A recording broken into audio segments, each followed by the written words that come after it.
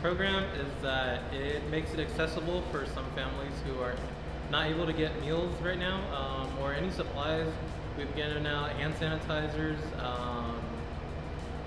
other food products that some families need, and especially because of COVID right now, they're not accessible to some of these people. So I think it's really great that we're able to provide for some of these families and they get to go home and have a meal. All of our meals contain a protein, a dairy product, vegetables, a grain, and that way it's balanced and nutritious. Me encanta trabajar con YMCA porque es un programa en el cual es diferente. En mi país nunca se ha visto ese tipo de programas. Me gusta que puedan ayudar a la comunidad, a sus padres y a nosotros mismos.